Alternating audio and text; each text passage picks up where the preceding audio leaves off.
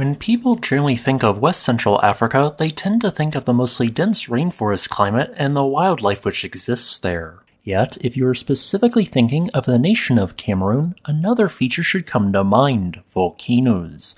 There, only 22 kilometers inland from the Atlantic Ocean, is one of the world's 10 largest volcanoes. Known as Mount Cameroon, it towers to a height of 4,095 meters or 13,435 feet, being so tall that its summit is often above the regional cloud level and, on occasion, allows it to receive some snowfall. Its landmass covers 1,450 square kilometers, and this volcano is quite active. Having last erupted in 2012 and with 500,000 people living on its flanks, this volcano poses a potentially wide-ranging threat due to its historical long-reaching lava flows. For example, in 1999, a flank eruption on the southern portion of Mount Cameroon sent a lava flow more than 14 kilometers to the south over a time span of 21 days. Covering a little more than 8 square kilometers in this time span, the lava flow in question stopped only 270 meters short of the coastline.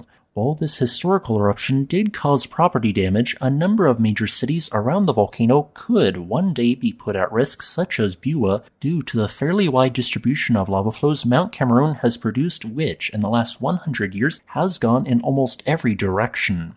Additionally, in the event of a future eruption, some populated areas could be at risk due to carbon dioxide gas emitted by advancing lava flows, as carbon dioxide is heavier than air and thus could get trapped in areas that are surrounded on all sides by slightly higher terrain. The reason why Mount Cameroon exists is somewhat interesting. Zooming out, you might notice that Mount Cameroon is highly elongated to the northeast and southwest and quite narrow in a perpendicular direction. Zooming out further, we can see that this parallels with an extinct secondary peak known as Little Cameroon, but also a series of active and extinct volcanoes that stretch across other portions of Cameroon, Equatorial Guinea, and São Tomé and Príncipe.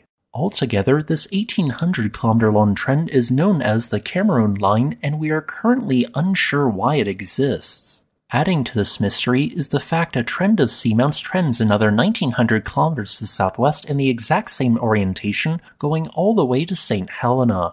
Thus, since our current science cannot adequately explain why the Cameroon Line exists, we simply call this region a mantle hotline. This is meant as a broad catch-all term to explain what this might be. This hotline has been the site of volcanic activity for approximately 50 million years, with no age progression trend in one direction to where volcanism occurred during this time span. Volcanism at Mount Cameroon began approximately 3 million years ago when along several points a lengthy dike intrusion caused a several kilometer-long fissure to erupt onto the surface. Several 100-foot-high lava fountains were generated, which eventually fell back to the ground, forming long and runny flows of basaltic lava. This process continued for some time before several vents in the chain became dominant. After several 100,000 years of eruptions, Mount Cameroon most likely looked like a shield volcano, albeit without a summit caldera. You can see this stage of the volcano's lifespan by simply looking at its slopes, as there is an area where it jumps from a gentler to steeper slope, marking the boundary of more explosive volcanism. The more explosive volcanism, which produced VEI-1 to VEI-3 eruptions, sometimes produced more viscous trachyte and phonolite lavas, which formed in Mount Cameroon's underlying magma chamber due to fractional crystallization combined with leaching of silica in the surrounding crust. This caused the volcano to build a steeper slope approaching 45 degrees in some directions. At a point likely around 100,000 years ago, a 1-mile wide and 3.4-mile long section of the volcano's western flank collapsed in what was, in my opinion, a large debris avalanche event. Since then, eruptions have on rare occasions occurred away from the volcano, such as at the Debuncha Mar, having mostly occurred at cinder cones and mildly explosive strombolian eruptions in the central north to south line on the volcano.